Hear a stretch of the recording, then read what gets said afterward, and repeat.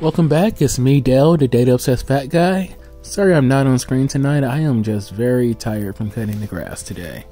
So this is just going to be another all voiceover video. And yesterday, calories are pretty high. Let's see what happened there. They were also delicious. I ate the same salad that I made a couple of days ago, but I added some chicken on the side. Not right away, it's like I was halfway through this house, like, I want to eat some of the chicken that I made a few days ago. And I added that on, and I thought it was going to be good. I thought I was going to stay full for the day, but that's not what happened. I'm just showing this so that you can see the actual numbers since, the collage cut them off. But what happened was after eating this, sometime afterwards, I sat down in a different spot and watched Raya and the Last Dragon. And that movie is pretty dang good. I liked it. I actually watched it twice. But I have this habit now that when I sit down to watch a movie, I eat popcorn.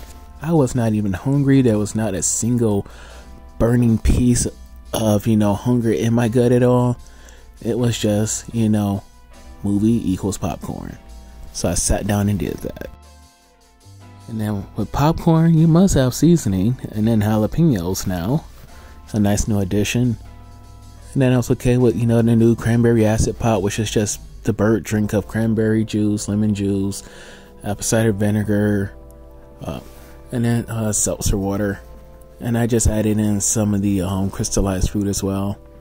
But yeah, after that, I took the smallest, pinch of candy from someone else, and then I made eating some fries later, and then I ended up eating most of them. It's not a lot as you see there, but I kept nickel and diming myself. And then I went and ate the rest of the chicken that I made, and that was the biggest issue.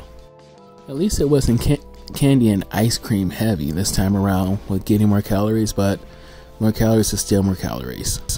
But yeah, just as I said last night, week over week, went in again. And it's not so bad. My feet are not sore, nowhere near as sore as they were back on Sunday and Monday. They seem to have recovered even after cutting the grass today and getting an insane amount of steps in today, which you'll see tomorrow. They're not sore, so I guess the type of walking and where I'm at matters.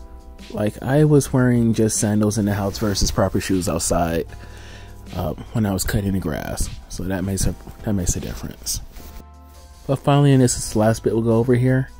Yeah, wasn't it the greatest bit of rest, but 72 beats per minute is not bad for taking a reading. I'm going to get my blood pressure down this week.